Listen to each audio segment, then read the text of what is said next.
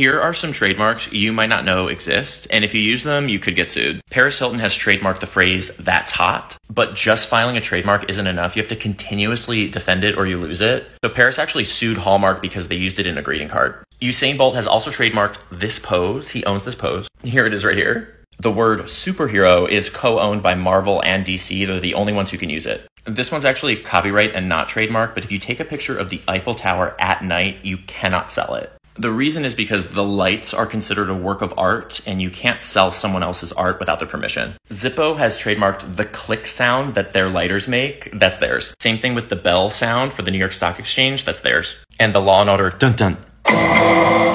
Trademarked. And the Apple chime. And Darth Vader breathing. Can't use it. The trademark This Sick Beat is owned by Taylor Swift. And Reese's owns this color of orange. It says orange background color is a registered trademark.